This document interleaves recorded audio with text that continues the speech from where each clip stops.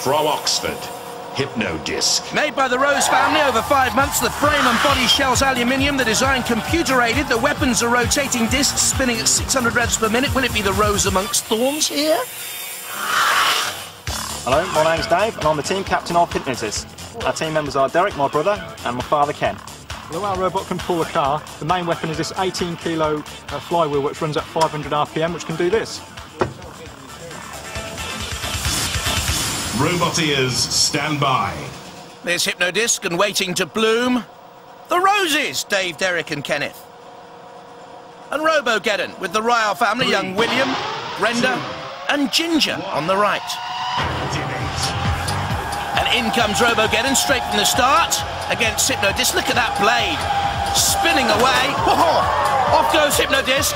The message there, Robo, get on out of it. In comes Robogeddon again though. Hypno-Disc spins and comes in on the attack. Oh, goodness me!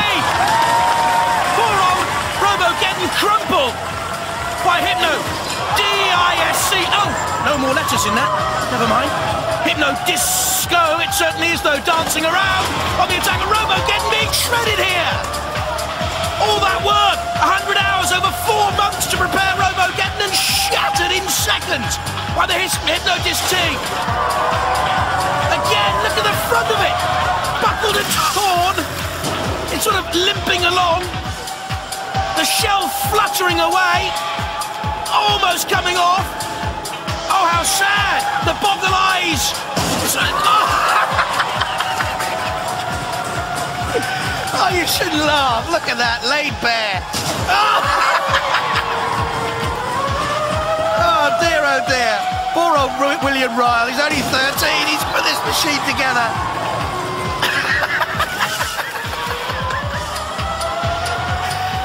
Dear, look, there's nothing left of it now. Hypno-Disc, what a mighty machine this is. It's on fire, I think, as well, Robogeddon. There's smoke coming out.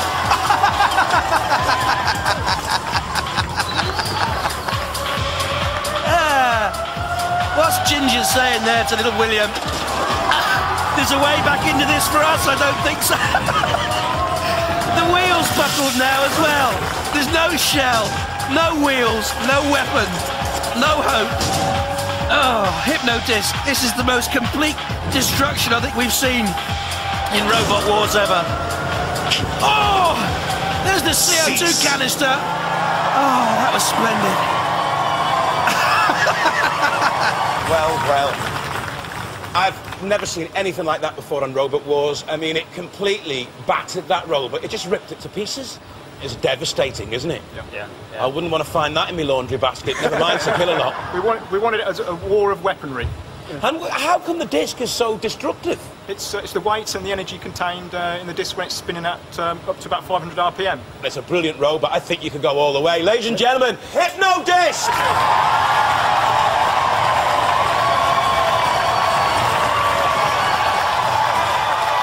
What's that? This is the design. That's my son Matthew. It was. Yeah, that's his... How old is your son Matthew? Yeah. He's 3.5. 3.5 Matthew designed Hypno-Disc. He did indeed. And it is phenomenal. Yes, it is. You were right. He designed it for maximum damage, and that's what we did.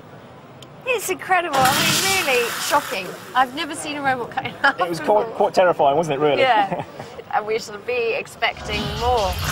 Okay, you'll recognise the disc. It spins, it wreaks havoc, and it's about to go in there and wreak havoc for the second time. Right. Guys, come over with me a minute, because this is a little confidential chat I want to have with you. I don't want anyone else hearing it, especially not from the opposition.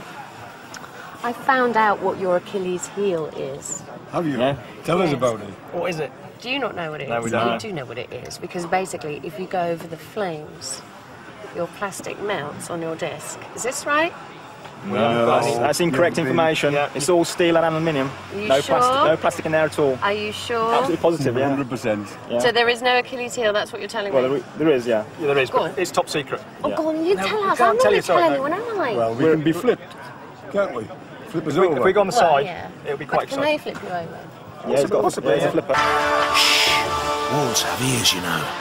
Have the spies worked? The stealth team reckon their robot's been made out of sticky back plastic and have those bin bags at the ready. Robot ears, stand by. And there is Hypno-Disc. 3. Nothing covert about that. And Stealth. This is a great match here. Two very impressive looking robots. And Hypno-Disc is just about the best we've seen so far, I think, in this series of Robot Wars with that greatly powerful blade. Something came off Stealth straight at the start there. I think it might have been a nut or a bolt only. Can they get in with the flipper? Have they realised that underneath Hypno-Disc, grinding away 600 reps per minute on that great disc at the front. Again coming in on the attack on Stealth. Oh, just flipping it around, and look at the back blade of Stealth. Immediately knocked to one side and buckled. Matilda thinking twice about attacking Hypno-Disc. Well, look at this. Jumped up in the air, Hypno-Disc with a blade of Stealth completely flying off. Off goes the blade of Stealth. Hypno-Disc flown up into the air. Bits and pieces flying around the arena floor like a great bucking bronco. Hypno-Disc back and together in one piece, unlike Stealth. That's another piece that's flown off from somewhere. Debris all over the arena floor. Look at the damage there to Stealth again from Hypno-Disc. This is wonderful stuff. Matilda again retreating into the CPZ, and wisely so. Oh, Stealth, there's hardly anything left now. Down to bare bones. Groggy, reeling in dismay. More mayhem and machinery. The machinations in the minds of the Hypno-Disc team. Malevolent. In it comes again, slamming Stealth against the arena wall. Ooh, and they know they're seconds away from oblivion. Look at that. Wonderful. All our planning in Robot Wars aimed at this. Devilish. Destruction. Damage. Demolition. Sticky back plastic. Oh dear, you'll need months of welding after. Up goes the flipper, that was the danger. No chance of Hypno-Disc being flipped now. Oh dear. Cease. The guts of Stealth exposed. Well, Stealth's not so stealthy no more. The winner, of course, is Hypno-Disc.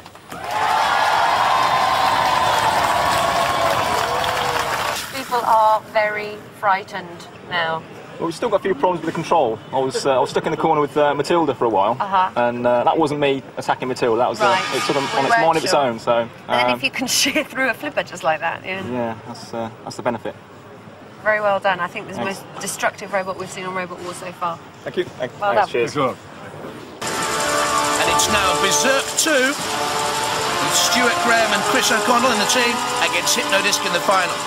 The Rose family, Dave and Derek, the twins, and Kenneth, Dad. Roboteers, stand by. And there we have Beserk 2. 3. Huddersfield against 2. Hypno-Disc of Oxford. Activate. Beserk 2, a tentative start. Go on, run away. I don't blame them. Oh, coming in on the attack though with a forklift. Well, that's the first time we've seen Hypno-Disc even put off in this heat. And bravery here by Beserk 2, looking to use that forklift to flip Hypno-Disc. The Achilles heel, we know that, and obviously the Beserk 2 team have realised it too. And Hypno-Disc here, befuddled, bemused, boxed in, but now breaking out. Oh, and up and over goes Beserk 2 from the arena floor. Now they can right themselves, I'm sure. But look at this, driving onto the arena spike. They can use their weaponry to right themselves, the forklift and the hammer. Stuart Ford, Chris O'Connell, trying to get Beserk 2 up and over and right it again. In comes Hypno-Disc. Not as punishing so far. The body shell is alloy on Beserk 2 and withstanding the attack so far of Hypno-Disc. Hypno-Disc flipped up as well by the arena spike. Get up there.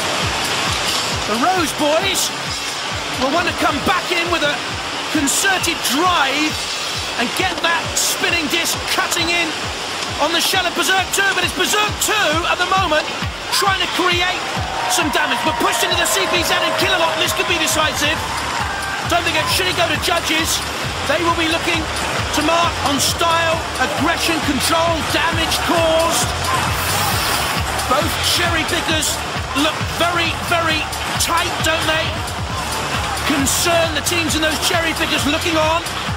Beserk 2 slamming down again with the needle-like weapon at the front. There's the Rose boys trying to get Hypno-Disc off those arena spikes. And the 600 revs per minute spinning disc is slow at the moment. You can see the teeth there and the razor blades, but it's caused no damage. This is a major surprise, and it will go to the judges. I didn't think it would last this long, did you? Well done anyway to Beserk 2 for staying in there. And this is very, very close. Epic final, that. Well, both robots were still mobile after that epic battle, so let's go to the judges for a decision. How on earth are they going to decide this one? Martin Smith on the left, Noel Sharkey in the middle, and Adam Harper there on the right-hand side. Let's look at the key moments again. An early attack by Hypno-Disc, but flung away by Beserk 2 twice. Now Beserk 2 trying to get that forklift in underneath Hypno-Disc. This could be a crucial attack in the final as the judges deliberate. Kill-A-Lot also into the fray, but this could be crucial. Beserk 2 thrown by the arena spike. Not only do you have to judge your battle against your opponent in the house robots, but also against the arena obstacles. Remember Behemoth going out earlier on in the series like that. Now who's the most aggressive here between the two? Very, very close. I think this is the closest final we've ever had, and I wouldn't like to be in their shoes. Who has won this on damage, style, control, and aggression? Very close, Craig, I think. And the judges have given it to Hypno-Disc. They're through to our series semi-finals.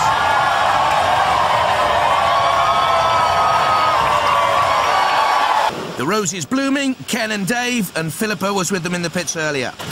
Are you going to be the spinning disc of gloom and doom and evil and terror and wreckage and carnage? Yeah. Again, that we all expect you to be. Yep. Good. Right. It's going to go round fast then. Yes, we've got it tuned lovely. It's going faster than ever. It's going to be a great battle. Roboteers, stand by. Hypno-Disc, sadly, twin brother Derek couldn't be here today. There's Ken and Dave on the left. 3, 2, 1. Activate. Controls of Evil Weevil, Michael Walsh. What a likeable but earnest young man he is. Serious? Has to be. Hypno-Disc is deadly. Evil Weevil, stay out of trouble, I would. And maybe try and lift with those front spikes. Oh no! Michael, get away from the CPZ. Well done. Well, just deflecting a blow of Hypno-Disc. This is interesting because if the weapon doesn't cause damage from Hypno-Disc, what else does that spinning robot have? Mind you, it does have the disc, and look at that! Causing problems for Evil Weevil. Something flew off the shell of Evil Weevil. Good battle here. Kevin Pritchard's now taking the controls of the Beetle. That's an interesting development. And I wonder if he's trying to get those blood-tipped spikes in underneath Hypno-Disc. Got quite a high ground clearance, you know, 23 millimeters, and maybe Evil Weevil can get in underneath. That's what Kevin thinks, holding the controls high to get a clean, crisp signal out to the Beetle. But it's Hypno-Disc on the attack. Something flies off again. Hypno-Disc pushing Evil Weevil. Oh, slamming and lifting it. And there, don't forget, Kill-A-Lot awaits in the CPZ. Evil Weevil dangerously close. Do not back towards the CPZ. That could be the end of the Beetle. Kevin Pritchard gets your machine up and away from that area. Is there a problem with the controls, I wonder? They can't get a clean run away, and it's Hypno-Disc on the attack, inexorably pushing Evil Weevil towards Kill-A-Lot in the Lance. Good driving here by the Roses. And Evil Weevil.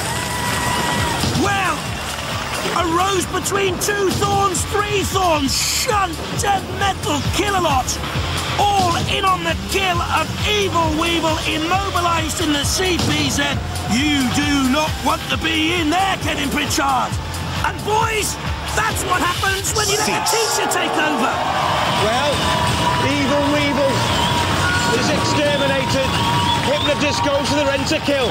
Hypno-Disc goes through.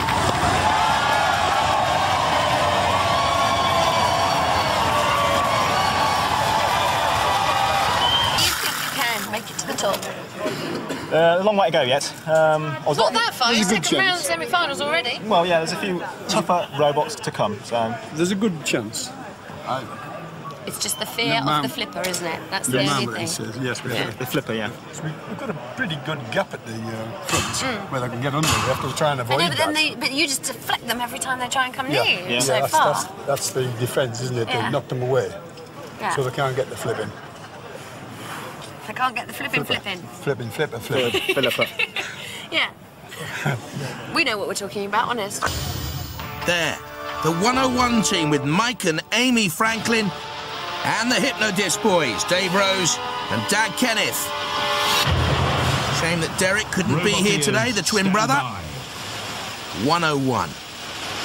Heavy, low centre of gravity and well controlled by Mike, and Hypno-Disc with the powerful weapon. 2, 1, activate. Hypno-Disc would be the favourite here at the start of a battle which will see one of these robots into the grand final. Our last seat at the great party is about to be filled by one of these. 101's extra traction on the arena floor because of the screws embedded in the tracks we've been telling you about all series. There, the little front prodding spike as well on 101. The hydraulic ram, if you like. And a worthy weapon, is it? Onto the Hypno-Disc, which spins slowly, trying to rotate up to its maximum 600 revs per minute. Backing away, Hypno-Disc, under the controls of Dave Rose, who's built and flown radio-controlled aircraft for the last decade. There, though, Mike Franklin at the controls of 101 we saw briefly. 101 pushed towards dead metal into the CPZ. Between a rock and a hard place there. Get out, get out, get out. He has got out. Well done, 101. Hypno-Disc spinning quickly. Mike Franklin at the controls of 101. Amy looks pensive, a little bit worried alongside him. With the furry mascot. No furry mascots there. In fact, no fur on the head of Kenneth whatsoever. Really? It's Hypno-Disc underneath 101. Bouncing. Very close, this semi-final battle here now. Hypno-Disc turning away. Backing into the CPZ. Dead metal has it into his clutches. Bad driving there. Oh, and down comes the circular saw of dead metal. Little yellow flag there you can see on the top of Hypno-Disc is Derek Rose security pass into the arena. He's not here in body, he is here in spirit, and perhaps that spirit helped Hypno-Disc get away from trouble there. They needed something. A miraculous escape. Now on the attack, Hypno-Disc 101 onto the flame pit. Hypno-Disc's weapon, you know, throughout this semi-final has not been as potent as we thought. Power. Look at this, two great robots push against one another. Well, the roses look on as Hypno-Disc now tries to get away from dead metal for a second time. No great power or revolutions behind that weapon now. Is there something wrong with it, I wonder? The judges look on because it could be they who make the final decision here. Who goes to the grand final? They will have to make a decision because time is running out. The judges will decide whether it's Hypno-Disc or 101. Cease. They come to a halt, significantly side by side. It was that close. Who won? He doesn't know. Neither do I. This is a first on Robot Wars.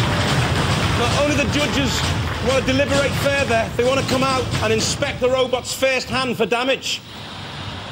It's that close then, they have to look for damage. Adam Harper bends down. Expert in electrical engineering, Professor Noel Sharkey from Sheffield University. And Martin Smith, another electrics engineering expert. Who sustained the most damage? Try and give you a few clues, shall we? Well, sparks flying as 101 came in on the attack, up and over Hypno-Disc. This for a place in the grand final. It's very, very important. 101's front prodding spike to no great avail. No, neither the blade of Hypno-Disc, who took damage from dead metal, having poorly driven into there in the first place. Don't forget, that's bad control. Lucky to get away, in my opinion. On the attack, though, underneath 101. Aggression from Hypno-Disc. 101 into the clutches of dead metal. Even Stevens. Still they look on and peer. Is there a dent? Is there a mark, a scratch? I think they've got their decision. We'll have it very shortly. Who's won this one? The tightest battle in Robot Wars history. Mike and Amy look on. And the Rose Boys. Well, I'm being told what their decision is, and they've gone for Hypno-Disc!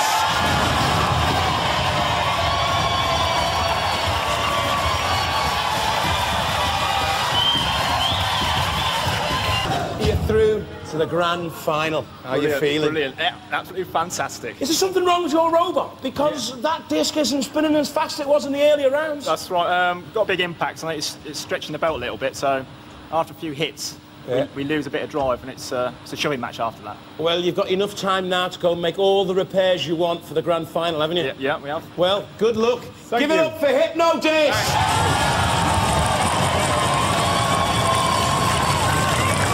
Working. This is all working. Disc spinning as fast as it should be. Yes. Do you know how thick their armour is? It's thinner than the last opponent, so we should have more of a chance of getting through it this time. Okay.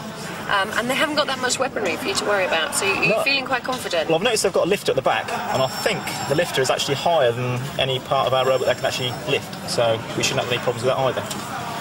Hopefully. Are you going to go in there and wreak havoc? Yes. Yeah, why not? Okay, well, we'll enjoy watching it then. Good luck. Thanks. Thank you very much.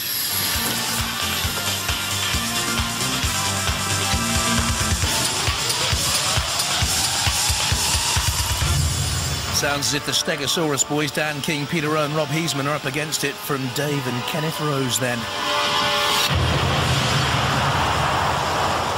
And among the heroes for Dan King, Peter Rowe and Rob Heisman, Jimi Hendrix and Mickey Mouse. Stand by. Hypno-Disc looks so deadly. They're the Rose Boys, and they're 3, Steg-O-Saw-Us 2, and the underdogs. activate.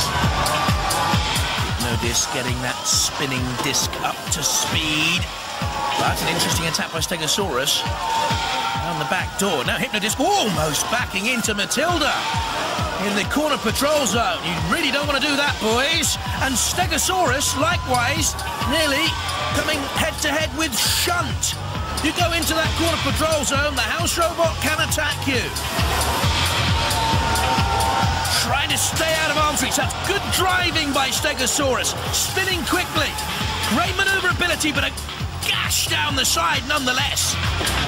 Look at that power and venomous ability of the spinning disc of the Hypno Boys. They turn quickly. A frontal assault, not as dangerous. You can see the puncture mark on the side. Now they crash into the lifting tail, the spiked tail of Steg-O-Saw-Us, which has claimed victim in the past, but not so far in this elimination round for the place in the grand final against Chaos 2. Hypno-Disc's rotating blade has been slowed, and this is a very plucky performance by Steg-O-Saw-Us. Many people thought this would be over in a trice. And again, they're on the attack. They're showing good aggression here. Should it go to the judges? I think there's a gouge at the front of Steg-O-Saw-Us. They're trying to get their lifting on, moving and flicking up and down. It's a question of staying out of reach, trying to last in there, hoping that the Hypno-Disc boys drive themselves into the house robots or the pits, I guess. But I think this is a marvellous display against the Rose family by the Steg-O-Saw-Us boys. Is that Hypno blade slightly buckled? I don't know. A tremendous charge coming in there. Turning again. Coming in on the attack. Another gouge down the side of Steg-O-Saw-Us. It certainly has sustained far more damage in this elimination round. Have they ground themselves to a halt here? Steg-O-Saw-Us, has it been immobilised? Oh, I don't know. In comes Hypno-Disc again. Look at the great scratches and slices out of the side of Steg-O-Saw-Us. The tail is moving. The tracks are still moving. But there's no control. Look, slammed against the arena wall. And now I think they are dead. Cease. The tracks have stopped. They're immobilised. And Hypno-Disc are the winners. And the damage caused there to Steg-O-Saw-Us decisive. Well, Steg-O-Saw-Us ruled the world for long enough, but Hypno-Disc just spun them into extinction. We now have our two robots who are going to go head-to-head to see who's our Robot Wars Grand Champion.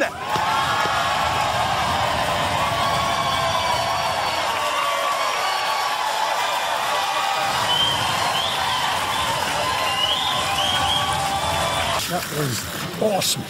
It was a run for your money as well, wasn't it? Yeah, we're on the losing side for a little while, then we got the disc working, and then we pummeled them. Because at the beginning, was it just working properly? Yes, yeah. Oh, yeah. Yeah, all the way through. Yeah, that was fine. It's the noise it makes, though. Yeah. And explain what you have to do, because sometimes when it looks like it's slowing down, it's not, is it? Well, when we've hit the target, the motor is still running fast.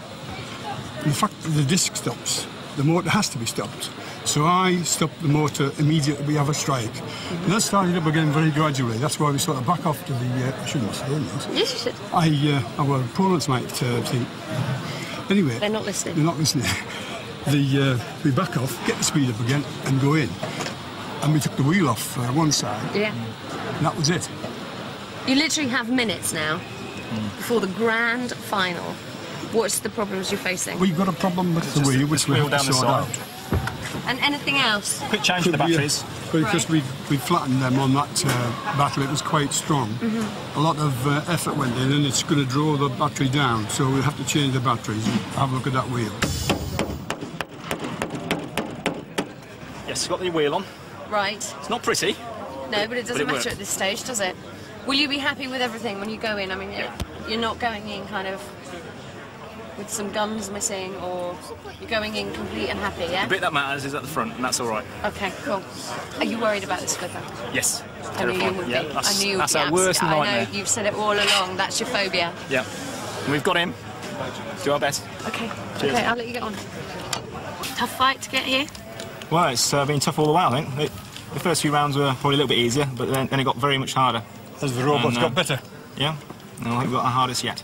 From a little model that you found on the dining room table to the grand final of Robot Can't believe Wars. it. Yeah. Okay, in you go. They're calling for you. Thanks Good a lot. luck. Cheers. Thank you. It was Dave's little boy who designed Hypno-Disc. Quick mention for brother Derek as well, who was a big part of the team. Pushed towards the arena for the grand final. Chaos 2 enters now the vision of the fans in the arena. Will start as the favourite. Has the fan club. And there the sleek and silver Hypno-Disc. Ken Rose pushing it in, 68 years of age, a keen gardener. This is the grand final of Robot Wars.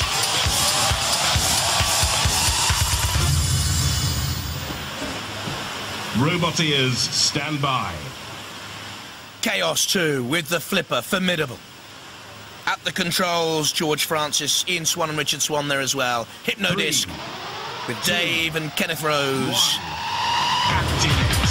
The disc against the flipper, the speed of Chaos 2.